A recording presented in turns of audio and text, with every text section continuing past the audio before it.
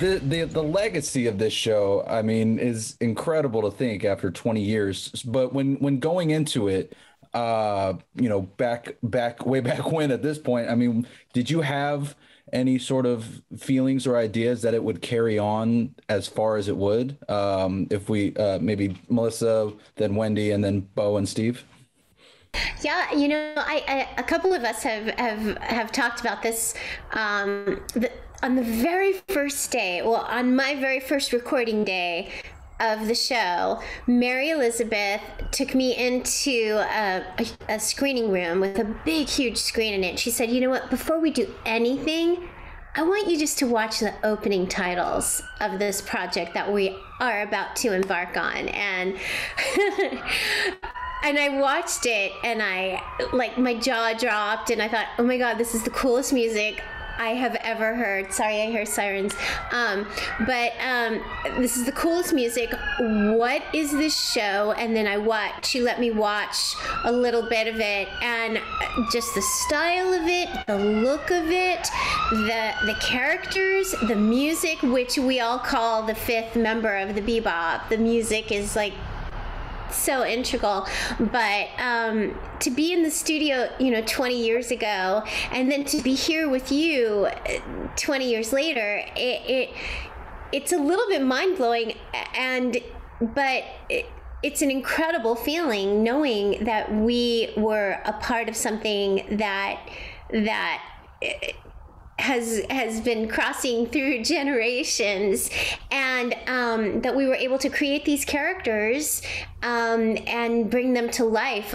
Such a very, very special and unique show, and so ahead in so many ways that it stands the test of time. So it doesn't feel dated, and that's what I keep hearing, that it doesn't feel dated. It could still be that anime that is your first anime. Like, which one should you watch? Oh, watch Cowboy Bebop. When I hear people say that, I still get like that warm fuzzy feeling. Anyone else? Yeah, I just remember feeling like this show stands apart from anything else we've done. It was unlike any other anime I'd seen. It was unlike any animation from the US as well. It was all really designed for an adult audience. And I thought, oh, this is like something I can sink my teeth into. This is going to have substance. It's not just stereotypical, especially for the female roles. But think about what we were working on at the time. We had been doing Digimon. I was working on Mysterious Play, which seemed to go on forever, which had a very complicated storyline to me, at least the scenes that I was in. When you put it all together, it was very difficult to follow. It wasn't a linear storytelling sort of vehicle. And what else? We were working on, trying to think of all the shows at that time. I just thought of another one. I wish I could give you more examples, because when you put Bebop in the mix, it stands apart in every way from everything else that we had been working on. And mind you, this is pre-video game years. We were not getting additional roles in video games where really hardcore, aggressive, developed characters started becoming available to us to really sink our teeth into.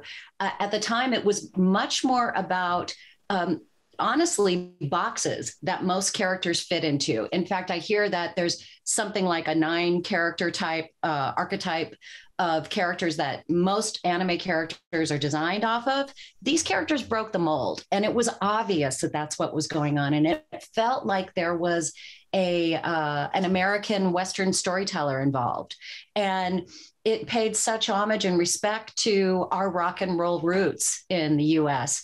And that was just something we could instantly relate to. And I thought this show is the vehicle I dreamed of, something that's going to be that edgy and that real and is going to take it to the next level. So we were just hopeful that people would get a chance to see it. We didn't know where it would end up, much less continuing to play all these years. Right. We didn't know that it would have the legacy that it has. And it was a fun gig. It was a fun gig. But as time went on, I began to realize how special it was. But it didn't hit me right away. And one of the things I loved about the way Jet was written, that he was vulnerable. There's so much macho going on in it that, I come from a very macho background, and too often characters are like totally macho with no vulnerability. And I enjoyed the fact that he was vulnerable. He professed that he didn't care when Faye and Spike left the Bebop. Doesn't matter to me. I'm glad they're gone. And but you could see through that this guy was vulnerable. He was dependent upon them. They were his family. And then when it was written where he went back to Ganymede, it really completed it for me, because he went back to put his other life to rest, and to toss the watch away, and it was just like real stuff. I mean, it was real, and it was emotional for me to voice it, and that was one of the special aspects of voicing Jet, because he was vulnerable, and there was a lot of just real emotion that he exhibited or experienced that I really enjoyed portraying. Back at that time, we didn't have social media. We didn't have internet. Most of us didn't even have a decent computer. So we didn't get feedback on the work that we had done, other than the occasional fan that might reach out to us. Or my experience going to a convention back then was a bunch of subbers versus dubbers and getting my life threatened.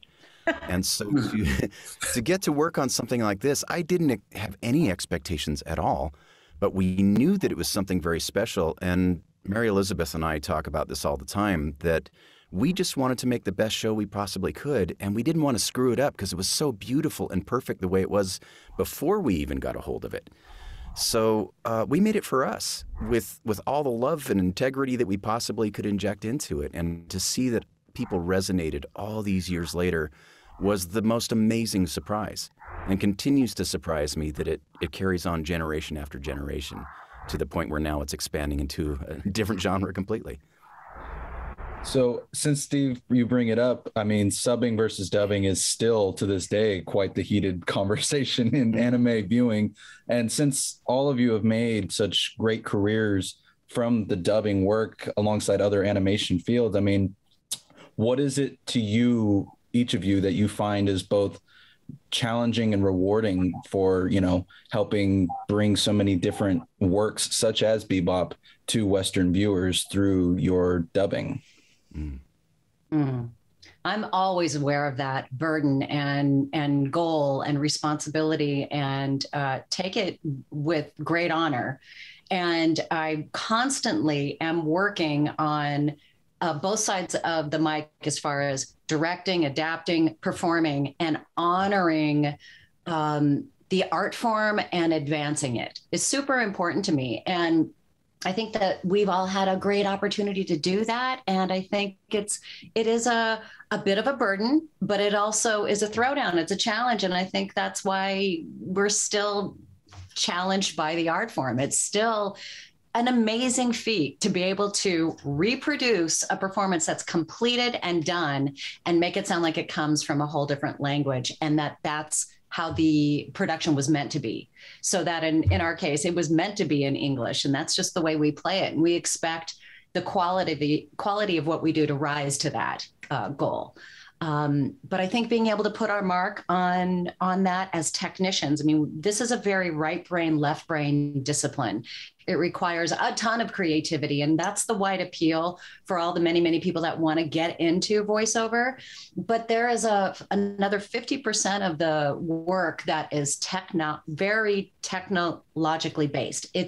It's technique and it's technology. And it's like reading our scripts, our ADR scripts is very much like reading music. We insert pauses like rests in music. We have dialogue that's on camera, off camera. So there's a lot that the actor's juggling and then has to put it through their filter as an actor and then produce the final outcome that has to be convincing and believable and real. So, creating dramas and comedies and slices of life, one line at a time, and threading them all together to create one beautiful created artwork is tedious super demanding. You've got to be on it. Like as soon as you show up to a session and you're a little fatigued or you're hurting about something or you haven't been able to leave it at the door, your team's going to know it in a minute. They may not know what it is, but they'll know something's off. So there's a lot of intuition that comes into play as well. That is so true, Wendee. It really, really is. And I especially appreciate that you God bless, that you said that this was an art form, because it truly, truly is. To be an actor and to be a voice actor, and then to be a voice actor who works in anime and in dubbing, it's really an art form, and it really is being a technician and being able to use those qualities. And I so appreciate that you said that, because it really is that, and it is a lot of pressure, and it is very demanding to it's not just a cakewalk to go in and dub and have that musicality and that timing, and to be able to bring a character to life right away, that might already have its stamp on. Well, that it does already have a stamp on it from an original voice. So, coming back to Bebop, the fact that we were able to put a stamp on these characters, and the fact that these characters have cut through, and this show still stands, and it is still so powerful and resonates so strongly. It really is gratifying as an actor to know that we were able to do that. And in any job that you take them as seriously. You take each job and you put everything into it. But it's not always the case that you're here 20 years later. And what we do, we know, is like forever, right? It is. What right? we do is forever. Yeah. And we know that the subtitlers are out there, and they're ready to jump on us and then jump on our work. So the AI talent, that's what I'm hearing so much about. Sorry, Beau. No. I totally understand. And one of the things I do get is that periodically that subject comes up, dubs versus subs. And invariably they come down on the side of dubs for Bebop. And they distinguish Bebop from a lot of other projects. I'm a purist. I like subs, but I will watch the Cowboy Bebop dub. Yep. Yeah. Back then, we didn't do it for the money. We still don't really do it for the money, because every other area of entertainment pays so much more. We were talking about this earlier. No residuals. I mean, there's a lot of reasons not to do this work if you're already a successful actor. But being part of the convention circuit and being able to interact with the fans and understanding how much this means to them fuels me to want to continue doing anime. And it also keeps our skills sharp. Like everybody was saying, it is a very technical skill set, and I don't want to lose that. And I would much rather do that in anime than in like background work on a TV show. I've done a lot of looping for TV shows. It's stressful. It's backbiting. Anime is just that. It feels like a warm, loving hug every time we go into that booth, like this. It's cushy, it's warm, and it's a very personal, intimate experience, like Wendee was saying too, where most of the time we're just working with ourselves, the director, and the engineer, and that's it. And it's an amazing, intimate experience that translates out there in the world, hopefully, that can lift somebody up on the other end. Mm-hmm. So I know when it comes to acting, especially with characters that have been portrayed before, a lot of actors, when they come into the role, they want to look for their own take on it as much as staying true to the source material. So with the live action show coming up, I'm curious, have you heard from each of your respective live action stars for advice or thoughts, or do you have thoughts on those who were chosen for your respective characters? I'm available anytime. Daniela, call me. Call me. I actually stalked John Cho a little bit. When I found out that he had the role, I reached out to him, and he actually responded. And I'd like to call him a friend. I don't know if he considers me that yet, but we've had a few little digital conversations. And I was actually supposed to go out and meet the cast in New Zealand when they were first starting to film, and then he broke his leg. I was in New Zealand for a convention, missed him by like 3 days. So I never had that opportunity to do that. And put it out there that I'm available if he wanted to talk about anything. But I'm kind of glad that he didn't, because I feel like he's going to bring his own unique presence to the character. And I'm very curious to see what he does with that. Mm-hmm.